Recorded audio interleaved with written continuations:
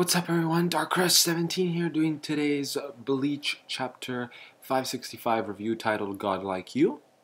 Very interesting chapter, actually. It was very good, actually. I didn't expect it to be this good. It was basically, we received the information this week how basically Yuhabak, or I should say Yuwak, or whatever his name is, whatever the name in the chapter reveal him is, his weakness and how he gives and gets his strength.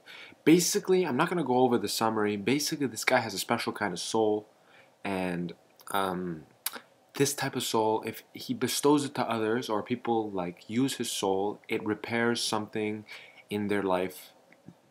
Broken limbs, broken eyesight, broken voice, whatever, despite him himself being actually mute, deaf, and all these things. But after this, when the person dies, he receives this power and more back. I'm guessing, and more. This is a little bit unclear to me, but I'm guessing he either receives this and more, in other words, he receives the whole person's strength back, or he either just gets it back and that's what makes him become stronger, in other words, lose his blindness, his muteness, and so on and so forth. So basically, Yuhabak, the whole point of the Sternritters, this is what the chapter showed us. The whole point of the Sternritters is he gave them each a portion of his power, okay, like the S, the I, then A, B, C, D, E, F, G, and so on.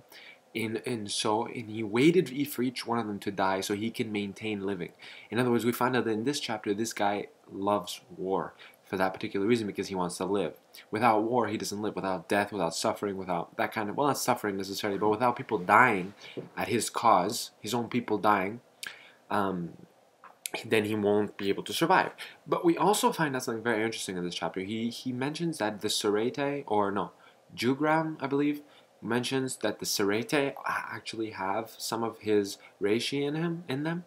And I don't know how that's going to work. Like, how did that work? How did he manage to get that in them? Maybe when he stole their Bankai and they stole it back, kind of thing? Maybe, I have a feeling it's something like that, when he figured they were going to steal their Bankai back. So, anyway. He didn't mention anyone else. He didn't mention any particular Shinigami. He just mentioned, like, the Serete 13, where got his soul bestowed upon them or given to them.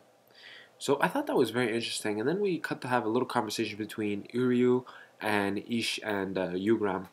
And basically, Ugram is like telling him all this, and he said, and what's his name? Uryu is all like, yeah, but he's like, you can see he's kind of regretting what he wanted to do. And I was like, yeah, well, duh, you're kind of stupid. And like, we don't even know how. He just popped up on that guy's side like one day. Like one day he just popped up on the bad guy's side, and it made no sense. You know what I mean? Like, you know what I mean? It just weird. Like, to me, the fact that Uriel switched to, I mean, it makes sense, the Quincy side, but it was just like instantly. It wasn't even like, wait, let's wait a minute. No, it was just like, he automatically switched. But anyway, whatever, I guess that doesn't make any difference. So anyway, Ugram is telling him about how Uriel, despite his regrets, it's too late. Uryu is now a part of His Majesty, which means he's part of Ugram because he went through with the inheritance ceremony or something like that. In other words, he drank his blood, and that event made him basically receive a portion of Yuha's soul. I'm just gonna call him Yuha back. I know his name is like YHW Yuwak or whatever. But I'm just going to call him Yuhabak for now, because that's just what I feel like doing. Too bad. Anyways, so Uriel, we find out that Uriel is now officially a Sternritter, and if he dies, he's going to make Yuhabak all that much stronger. It was a pretty simple chapter, like I mentioned, and nothing really happened other than we saw a picture of Yuhabak when he was younger, and he looked exactly like fucking, what's his name? Oh my god, I'm having a blank. What was his name again?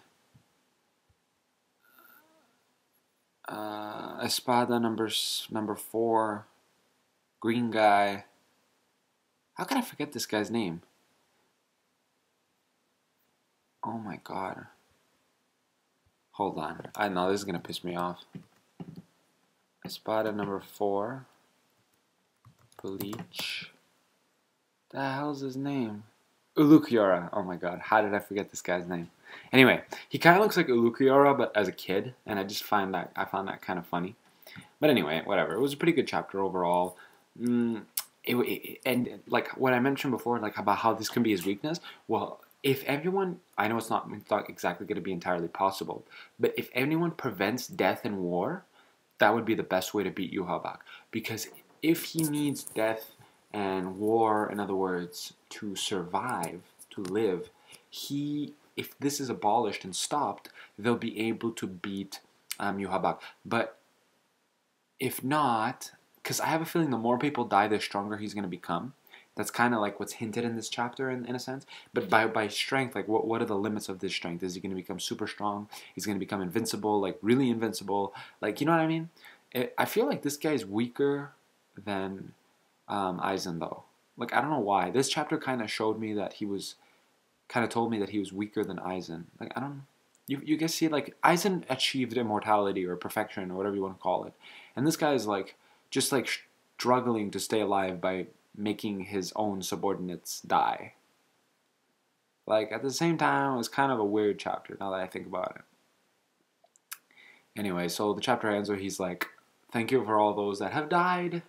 My body and my senses are still intact," which is, I guess, it's pretty good. But anyways, like I said, you know what I mean? Well, anyway, it was pretty good overall. I guess I'm going to give it a 7 because it was interesting that we finally found out how his abilities work. I like that. But at the same time, I feel like he's not the strongest villain in this whole series. It just kind of hints to me more about how Aizen should have been the last arc. And just should have ended there and that's it. But I guess not. Anyway, whatever. So I'm just going to leave it at that. And have yourselves a great rest of the week. And I'll see you guys next week. There's no Attack on Titan chapter. Like, it's like a few weeks now I'm waiting. It was supposed to come out last week. It's the 23rd, 22nd. What's going on here? I've been waiting. Anyway, I don't know what's going on with that. If that guy's on break or whatever, but porca miseria. Anyway, so if any of you guys know anything about that, let me know. Have yourselves a great rest of the week, and I'll see you guys next week. Tell me what you guys thought about the chapter. Like the video if you please. I would really appreciate that. And I'll see you guys next week. Take care. Ciao.